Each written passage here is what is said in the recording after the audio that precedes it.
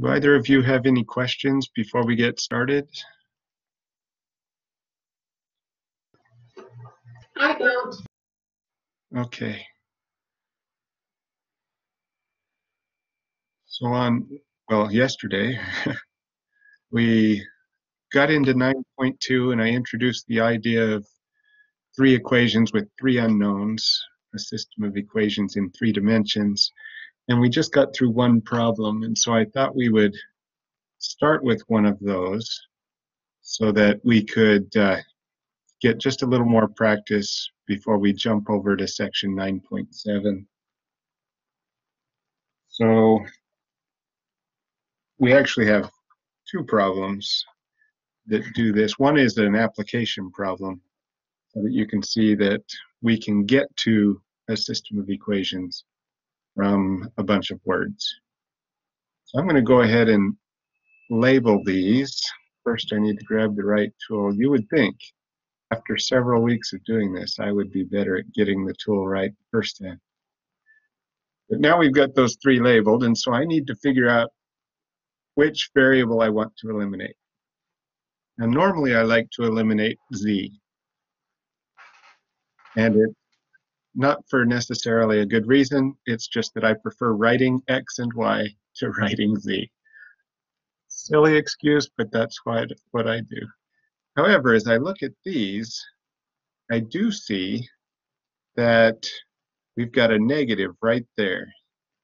And that negative makes it a little easier to eliminate variables. So I'm going to take advantage of that, which means I'll be eliminating y, and I have to write z. So let's just add 1 and 3. I'm going to take 1 and add that to 3. So we've got x minus y plus 2z equals negative 3. And we've got 2x plus y plus z equals negative 3. When I add those together, I get 3x, the y's cancel, plus 3z equals negative 6. Now I could end there, but I think what I want to do, just because 3 goes into all of these terms, I'm going to multiply everything by a third just to simplify this down a little bit. I don't usually do this, but it works out well with this problem. So I'm dividing each term by 3. And now I've got a simpler equation to deal with. And I'm going to label this equation 4. Now, because I eliminated y here, I need to eliminate y again, and I need to use the equation that I didn't use before, which was equation 2. So if I multiply equation 1 by 2, I would have a 2y, negative 2y, which would add right down perfectly. So let's do that. Let's do 2 times 1, and I'm going to add that to 2. And I make these little notes so that I remember exactly what I did to get to where I'm at. In case I make a mistake somewhere, it's easy to get back and find where I made that mistake. So 2 times equation 1 would give me 2x minus 2y plus 4z equals negative 6. And we're adding that to equation 2, which is x plus 2y plus 3z equals 4. So just add those together. I get 3x. Again, y is eliminated. Plus 7z equals negative 2. And that will be equation 5. So now I have two equations, equations 4 and 5, that have two unknowns. And so we're back to section 9.1 material. If I multiplied equation 4 by negative 7, that would eliminate the z's. So let's say negative 7 times 4 plus 5. Let's see what that gives us. That gives me negative 7x minus 7y, or z, equals 14. I'm going to add that to 5, which is 3x plus 7z equals negative 2. So you can see why I multiplied equation 4 by negative 7, because now z will cancel. So when I add these together, I get negative 4x. The z's are canceled, equals 12. Divide by negative 4, and x equals negative 3. So I've got one of my variables now. And I can put that into either 4 or 5.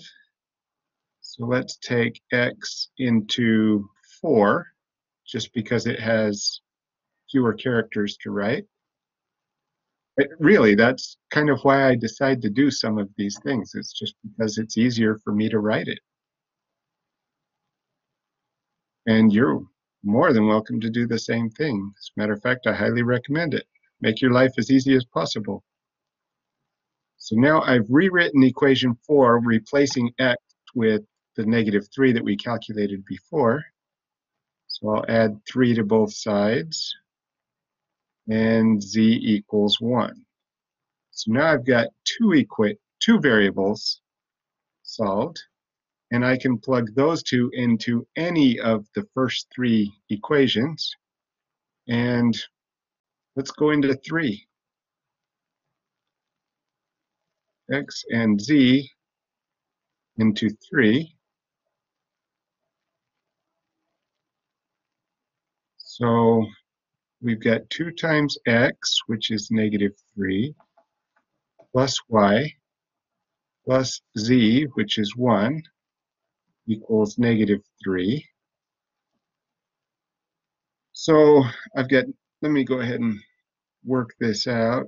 Plus y plus 1 is negative 3. So we've got y minus 5 equals negative 3. Add 5 to both sides, and y equals 2.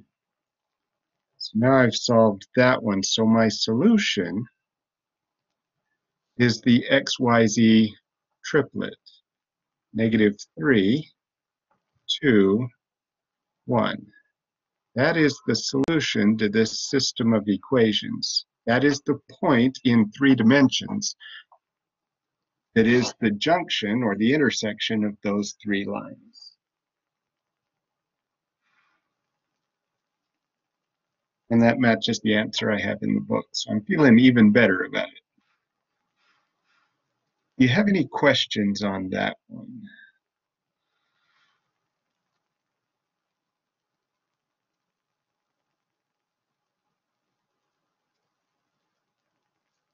Okay. It's a process, and it clearly can take some time.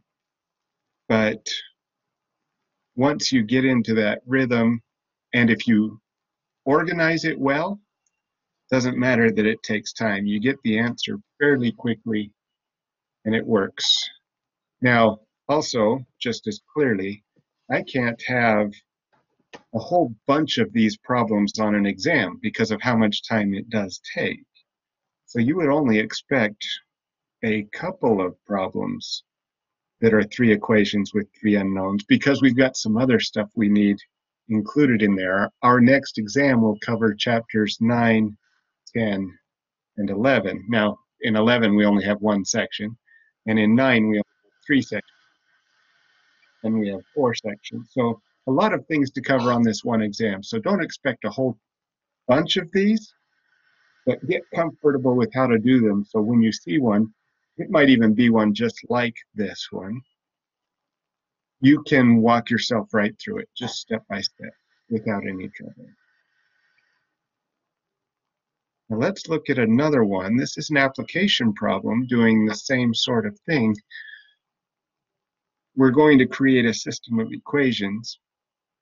This is an investment And let's highlight some things we've got. This is total invested. Part goes in a money market account.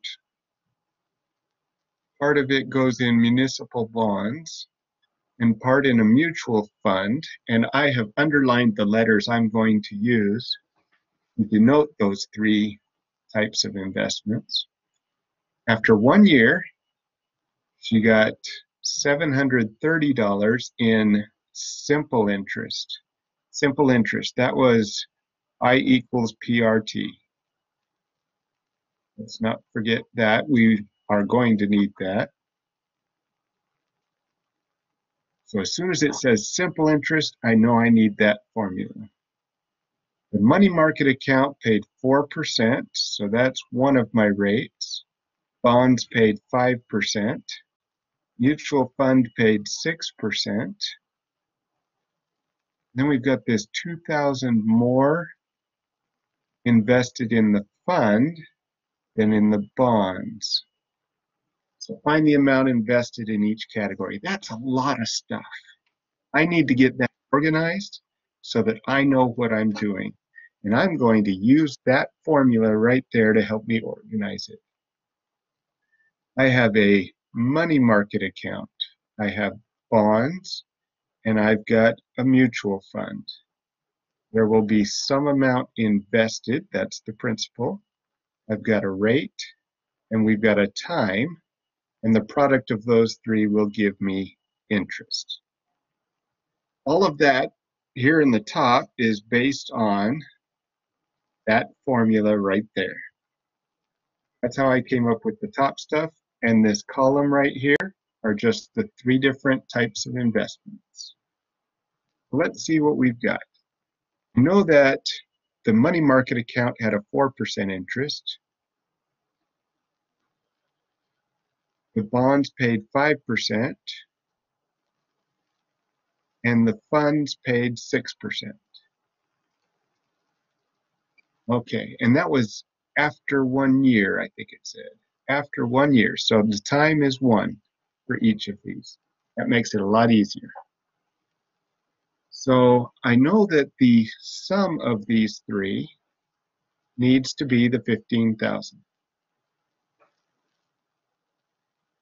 I don't know how much is invested in each one. However, I've got this statement down here, 2,000 more invested in the fund than in the bonds. You know what? I'm just going to call this M. I'll call this B, and I'll call this F as the amount invested in each one. The sum of those three is 15,000. The interest I make is PRT. So this will be 0.04 M. That'll be the total interest from the mutual fund. This will be 0.05 B. That's the interest from the bonds. And 0.06 F will be the interest from the mutual fund. And the sum of the three gives me the 730 total that she got in interest. Now I just need to take care of that last little bit. 200 more invested in the fund than in the bonds.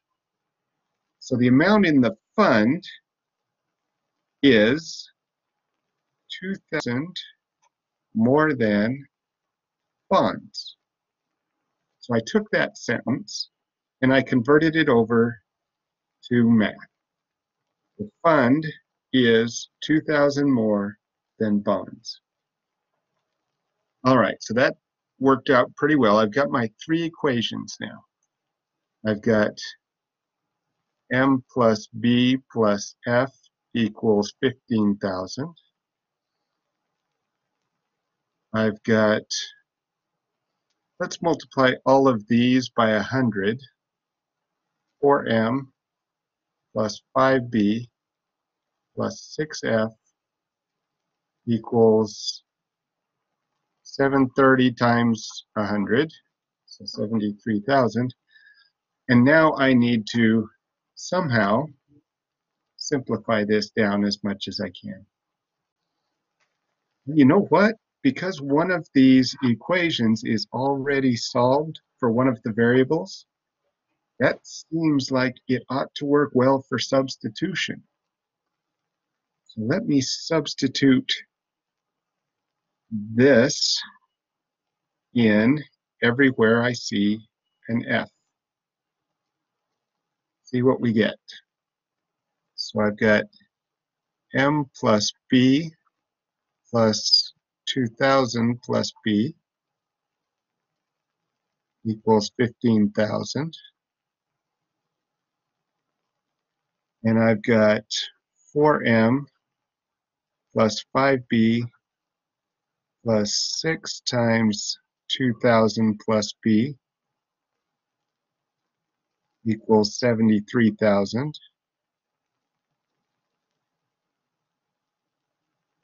I'm going to need to distribute that 6, and I'll combine some like terms. So now I've got M plus 2B plus 2000 equals 15,000 from that first equation there. And the second one, I've got 4M. This is going to be 5B plus 6B gives me 11B. And 6 times 2000 is 12,000.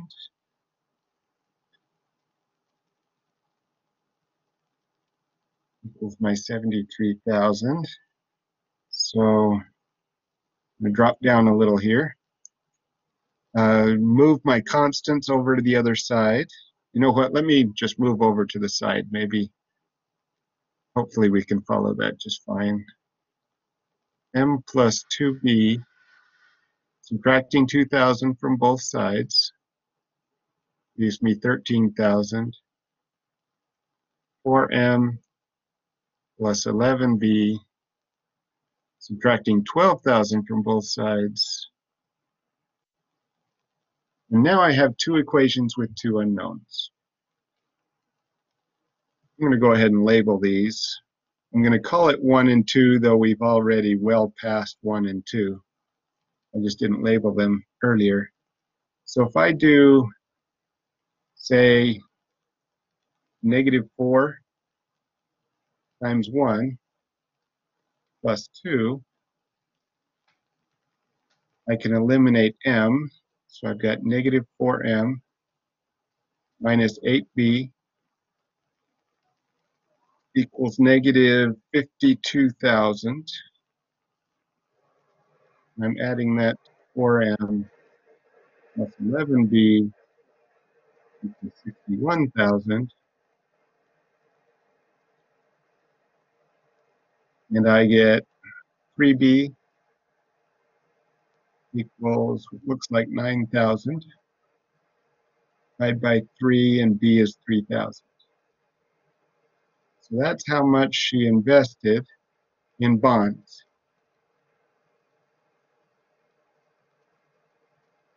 Now we know from this equation up here that the mutual fund is 2,000 plus B, which is 3,000.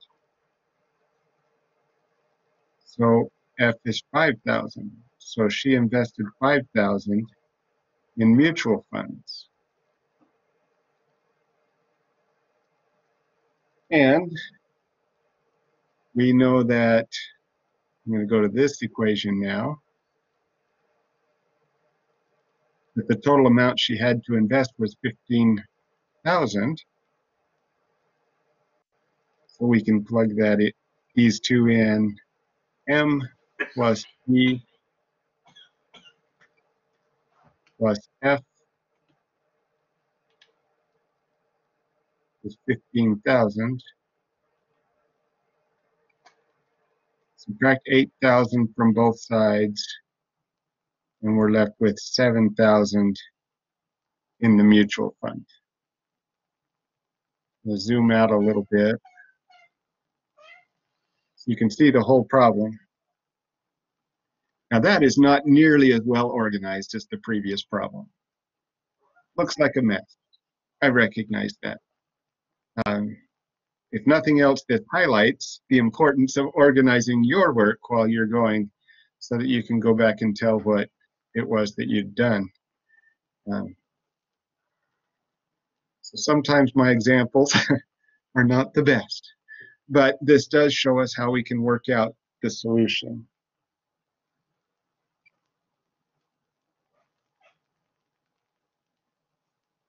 Have you got any questions?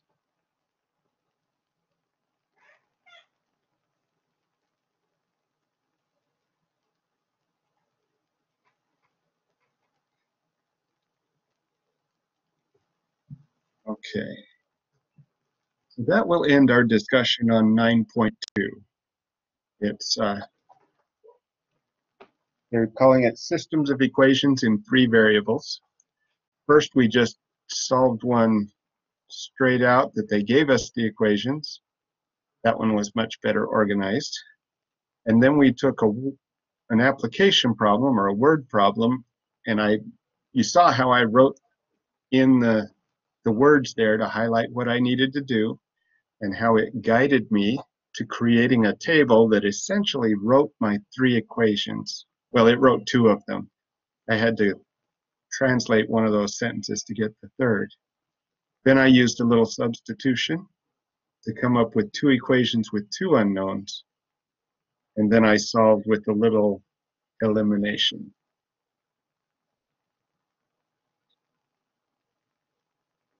And you'll get to do something similar.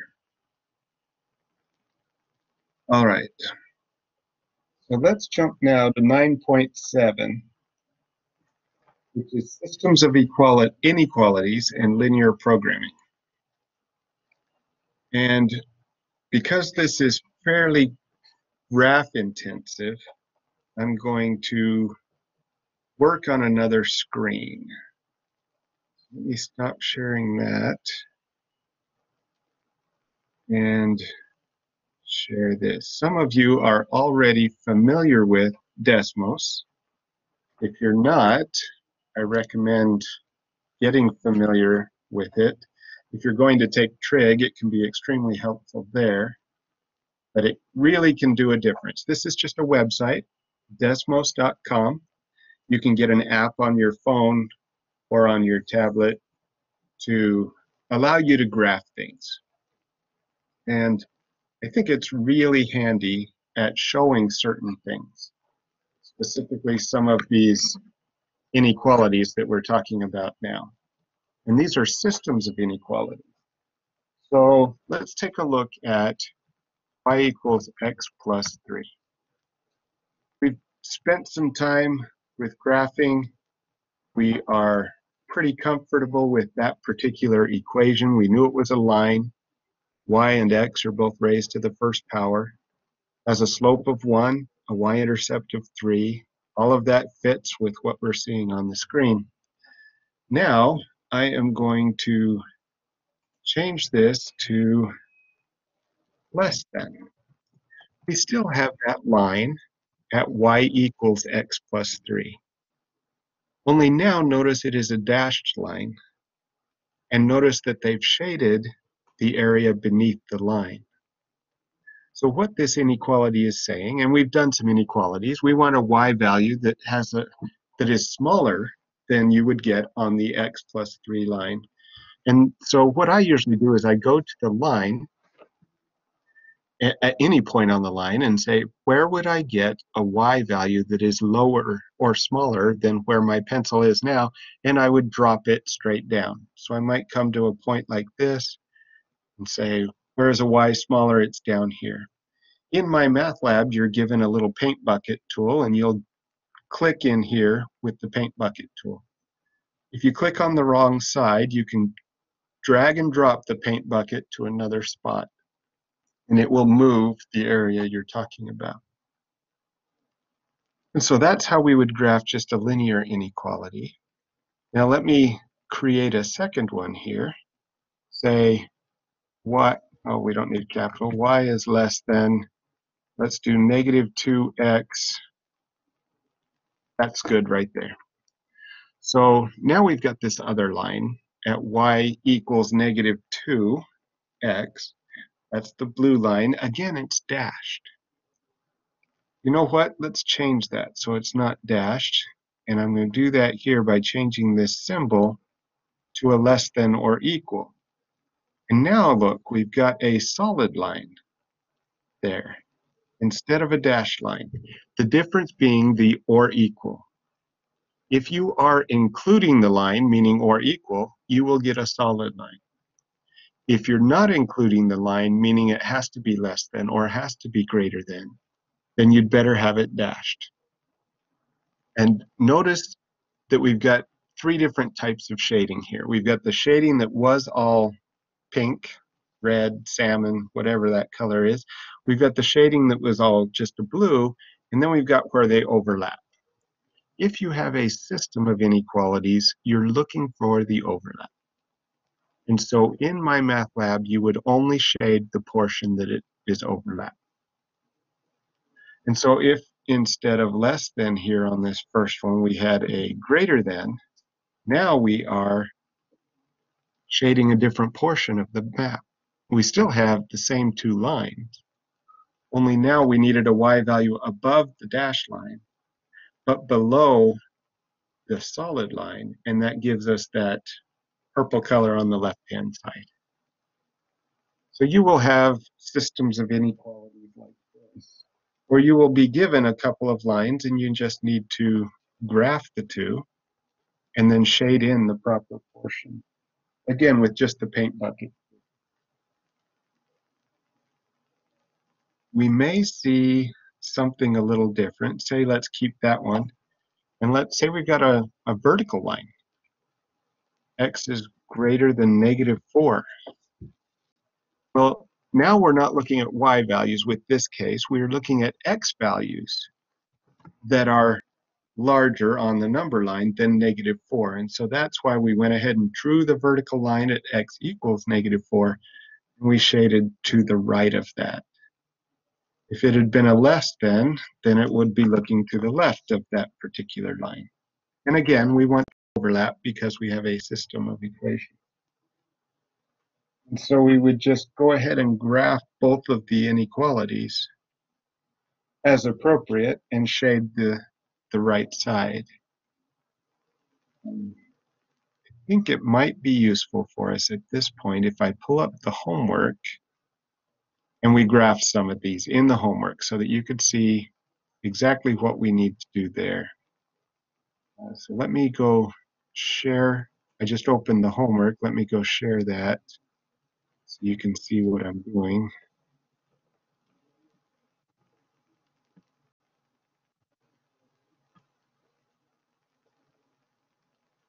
I think you'll find the tools to not be too weird. It'll be fairly easy to work with once you've got perhaps a little experience.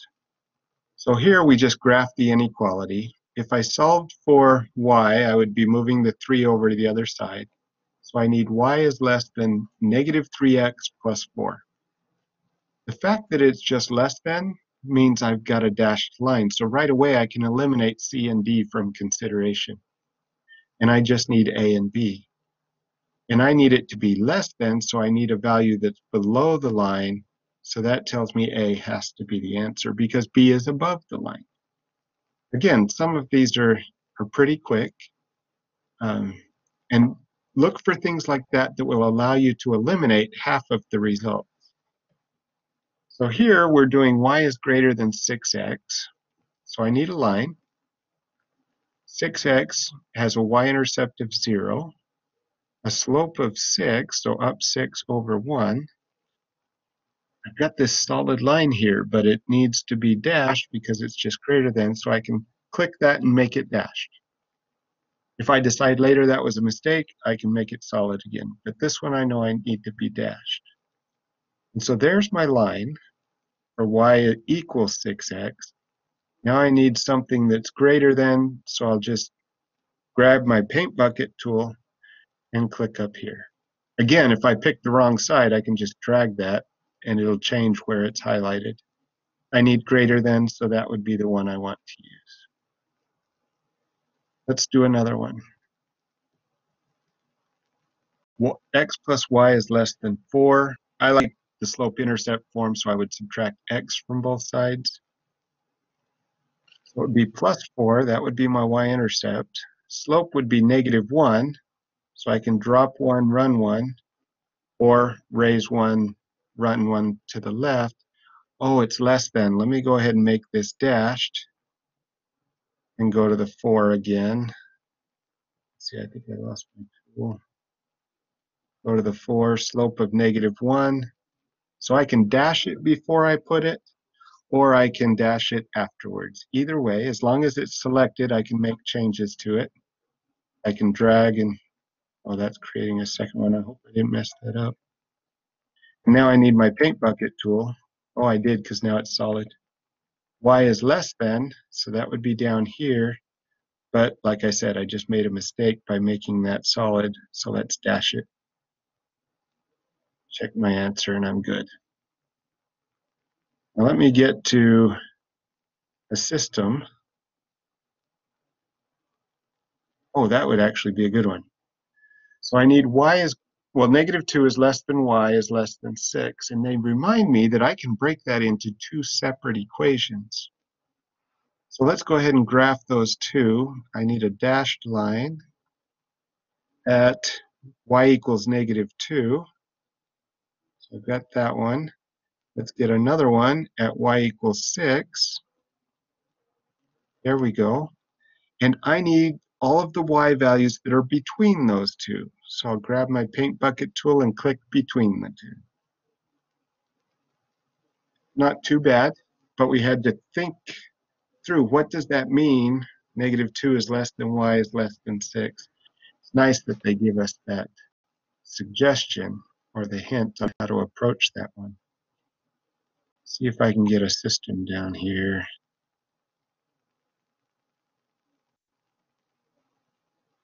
So here they've given us a couple of equations. Notice that both are solid lines, so I need or equal, and that looks like it appears everywhere. So let's enlarge this. Oh, that helped a whole bunch, didn't it? Can you see that? Good.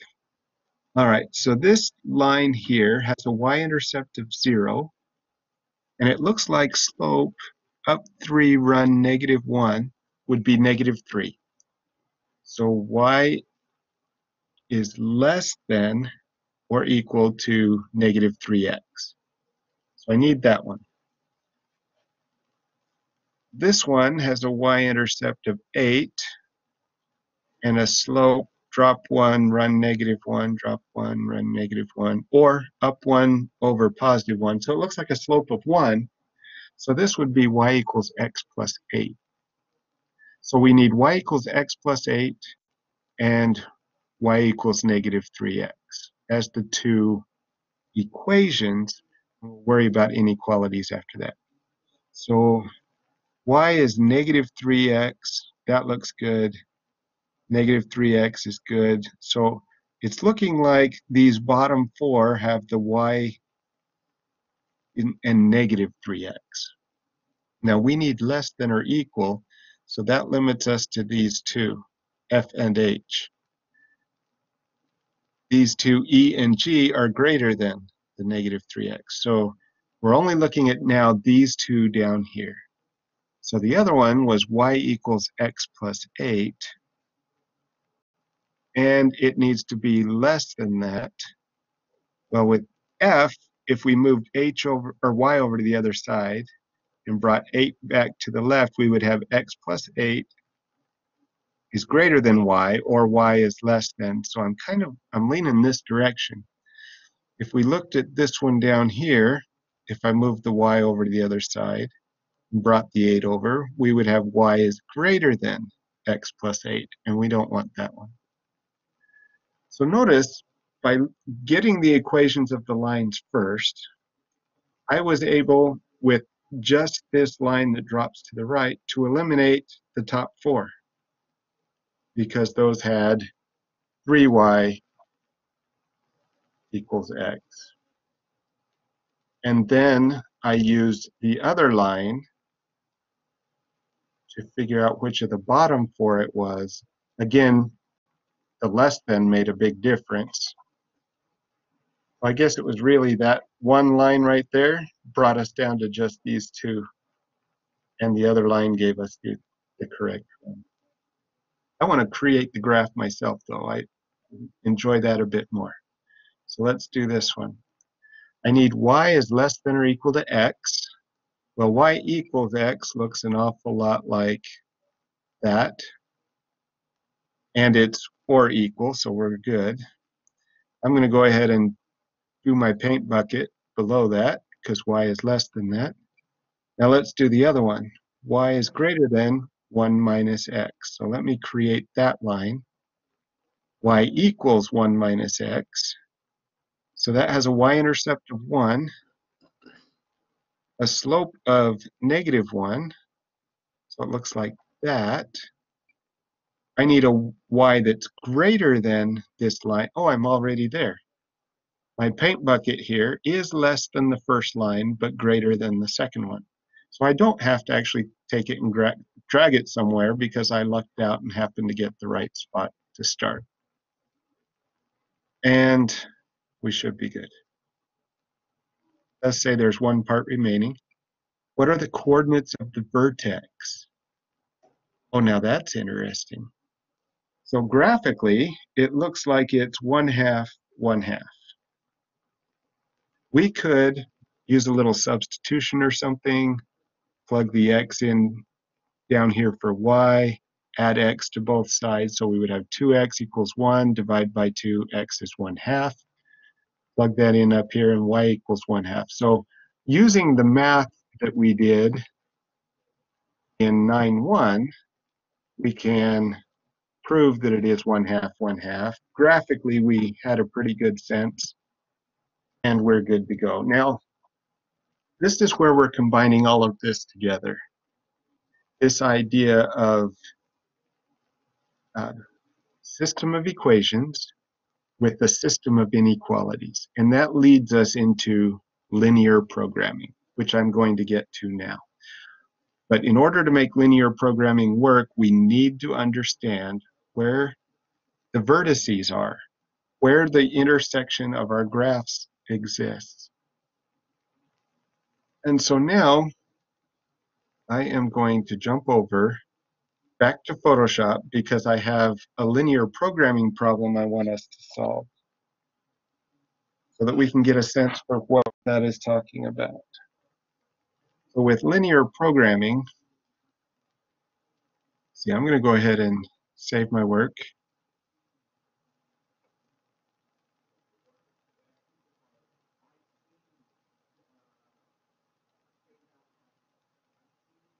With linear programming, we are going to have some sort of system of inequalities that we need to work with. And we will want to graph those. And then we need to find the vertices. Because as it turns out, let's see, what are they talking about with this particular problem? They want us to maximize profit. And that maximum is going to occur at one of the vertices. Always. And so what we are finding is a system of inequalities in which all of our answers could exist, and then we find the one that maximizes. And I'll show you what that looks like right now. So we've got this word problem. Aspen Carpentry makes bookcases and desks. So we've got a couple of things that we're making, books and desks. I'll call that B and D. Each bookcase has 5 hours of woodworking and 4 hours of finishing. You know what? I want to organize this in a table. So I've got bookcases and I've got desks. We've got woodworking and we've got finishing. So I have to include all of those. So a bookcase has 5 hours of woodworking and 4 hours of finishing. Each desk requires 10 hours of woodworking and 3 hours of finishing. So a desk is 10 hours of woodworking, 3 hours of finishing. Each month this shop has 600 hours of labor for woodworking. So this is, wow, I wonder how that happened. This is the max. I don't have any more than 600 hours. So that's the most I can apply. And 240 for finishing. That was also in the problem. The profit on each bookcase, so I didn't include that over here. So let's do profit. Bookcase is $75. Desk is $140. Assume that all that are made are sold. How many of each product should be made each month in order to maximize profit? So when I'm figuring out profit, I take the amount per bookcase times the number of bookcases. So that would be like 75B plus 140D equals profit, my total profit. There's my profit statement right there.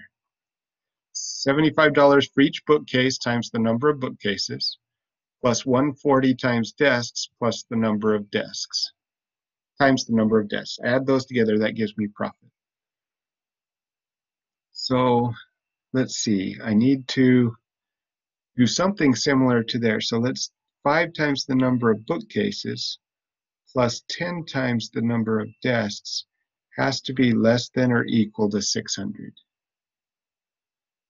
4 hours for each bookcase plus 3 hours per desk has to be less than or equal to 240. Also, kind of goes without saying, but I cannot make a negative number of bookcases, and I cannot make a negative number,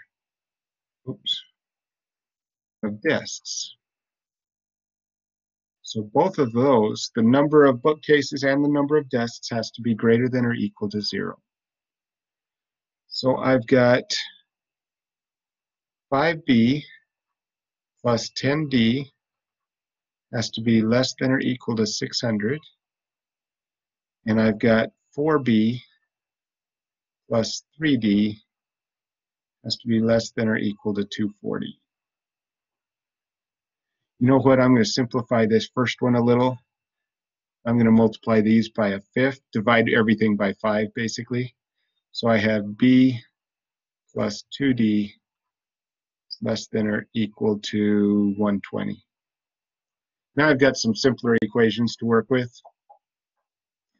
Not a huge deal, but it'll help. So I need to graph these. So graphically, let's let B be our x-axis value and D will be our y value, just for graphing purposes. So I'm going to graph 4x plus 3y less than or equal to 240 and x plus 2y less than or equal to 120.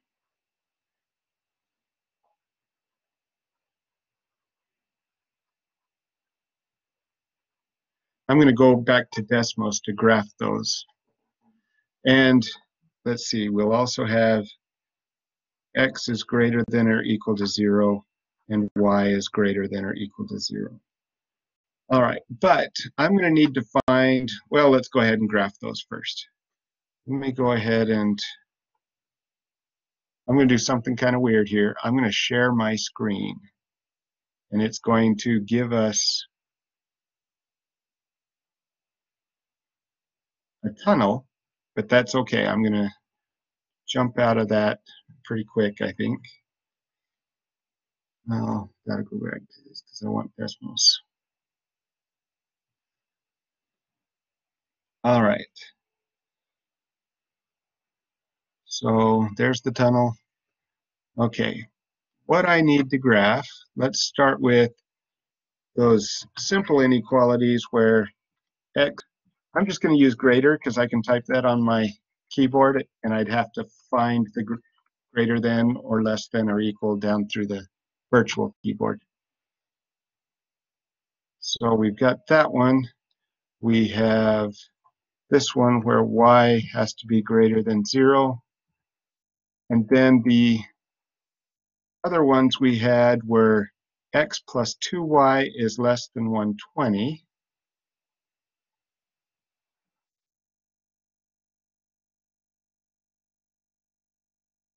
And I better zoom out, huh?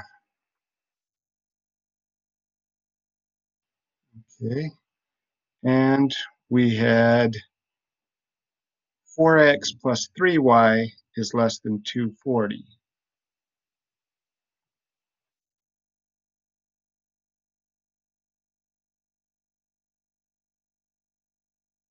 Okay, so now you can see the region we're talking about. It's just this region right here. And so graphically, we can see we have a vertex at 0, 0. We have a vertex at 60, 0. And we have one at 0, 60. We also have this other vertex, which we would need to find using our system of equations math. So let me come back here to Photoshop, because I need to write down these vertices.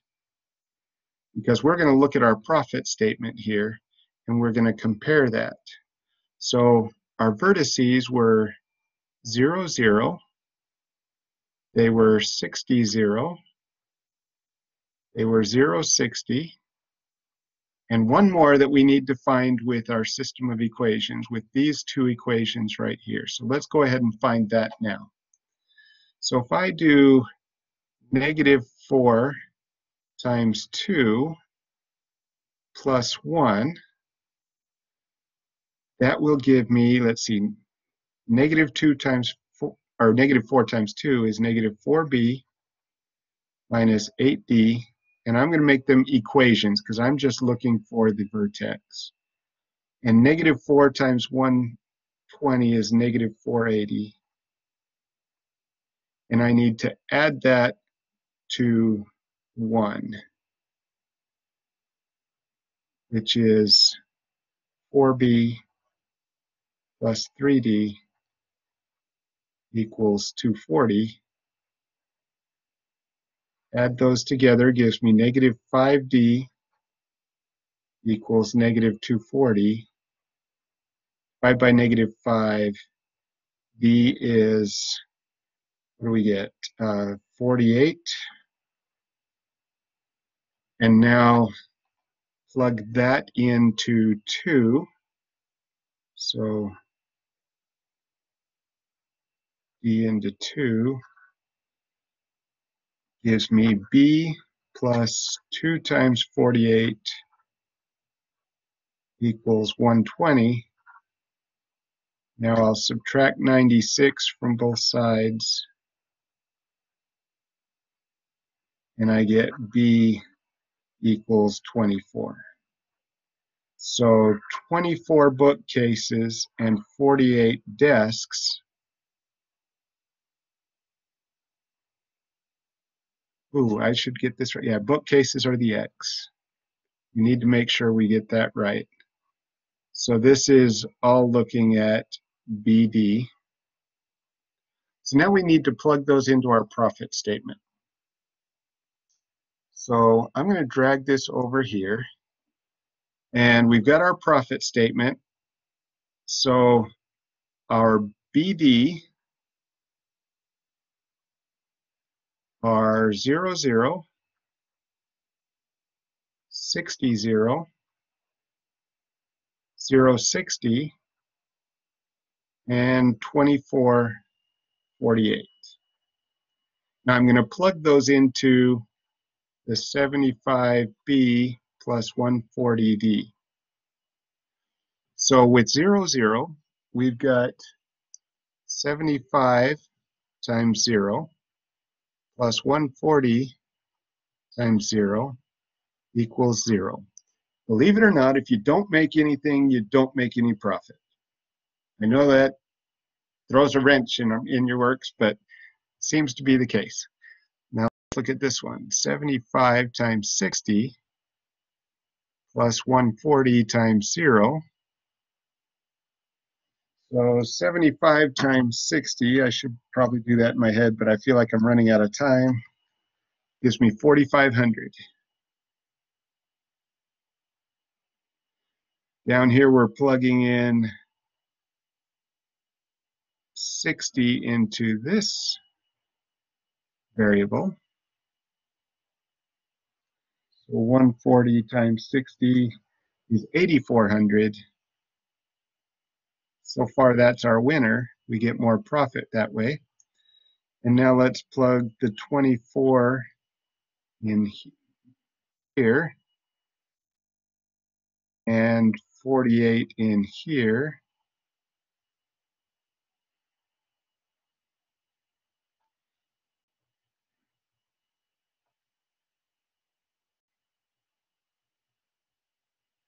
That gives me 8520. So that's my maximum profit, and it occurs when I make 24 bookcases and 48 desks. That will give you, with this scenario, the most profit. And I think I heard a question over here. Nope, I didn't. But you all get the tunnel, so you got that going for you. Okay, so Desmos let us graph this. And normally I graph this on the whiteboard when we're in class, but we're not there, so I'm just taking advantage of Desmos. But what we've got graphed here is the region of all the answers that make this true. If I pick any combination in here, say 20 bookcases and 30 desks, it would satisfy all of these inequalities. But the maximum profit, the profit we're looking for, is going to occur at one of these vertices. In this case, it happened out here at this vertex, 2448.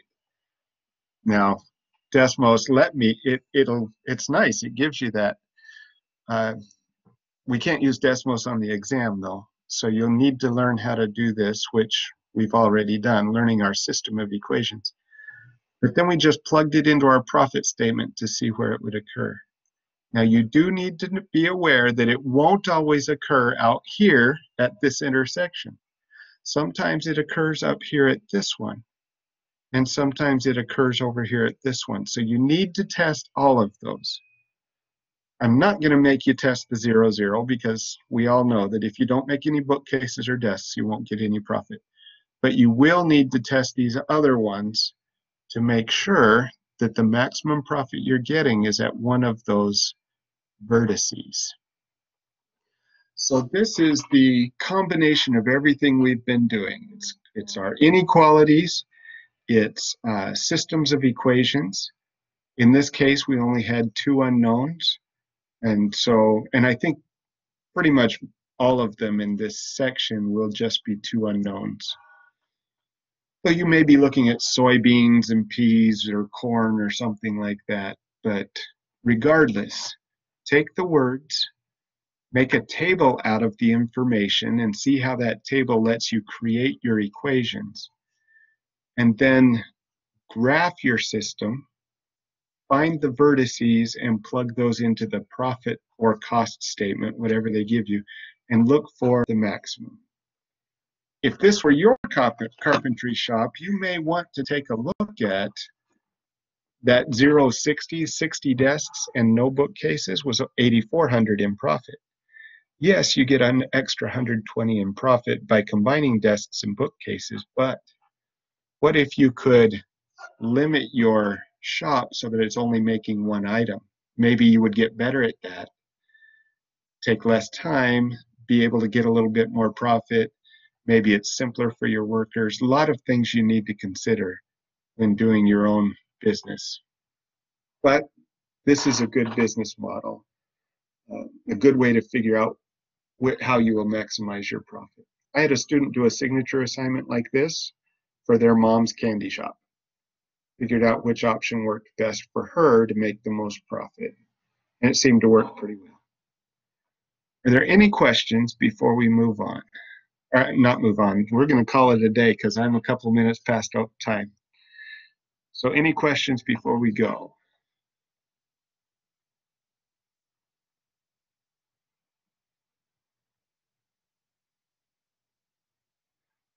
All right. Have a good weekend.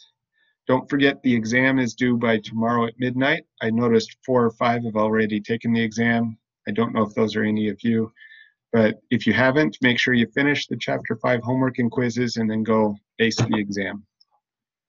And have a good weekend. Thank you, you too. Thanks.